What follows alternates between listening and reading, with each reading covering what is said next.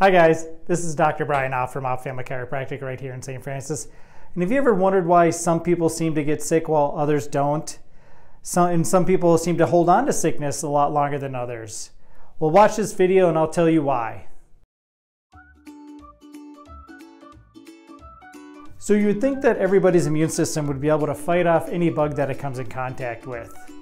You would think that, but where is our immune system located? Well, 70% of our immune system is located in our gut. So what does that mean? It means that if you have poor gut health, you have a poor immune system. Doesn't that make sense?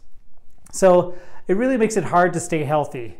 So what do you need to do? Well, we want to start at the top because our immune system really starts in our mouth. So we have good bacteria and we have bad bacteria that helps fight off some of the things that would come in contact with our food and our environment. Next, stomach acid in a lot of people is very, very low.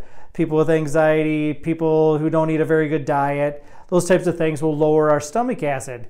The number one selling drug often is stomach acid reducing drugs. So you can see where those people would be more susceptible to any kind of illness like a virus that gets into their system. Next, gallbladder function is decreasing as well. If you have poor stomach acid, you're not going to have a gallbladder that functions. You need the bile in that gallbladder to act like soap to help soap up the environment inside your gut where that immune system is. So if you continually overwhelm that immune system, you're going to get sick. You just can't fight that stuff off.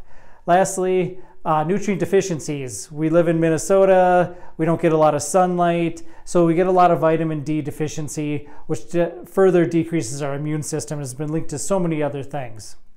So what should we do going forward knowing all this information? Well, let's improve our digestion, right? Improve the health of the gut.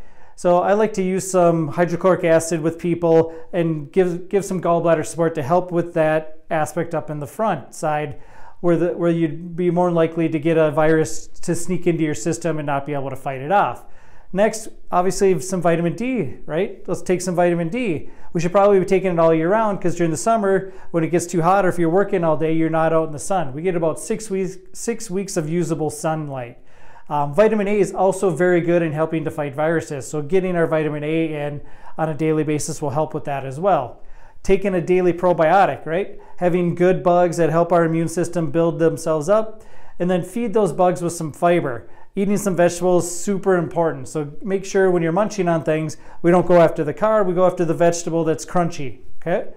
Lastly, we want to do a full support of that digestive system. So like I said, the hydrochloric acid and that gallbladder support. We like to have our patients take a couple of things during their meals so that they can help break down that food so they can get as most amount of nutrients out of their food as possible.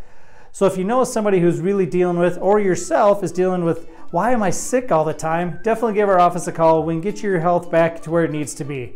This is Dr. Brian Opp from Opp Family Chiropractic. Hope you enjoyed this message.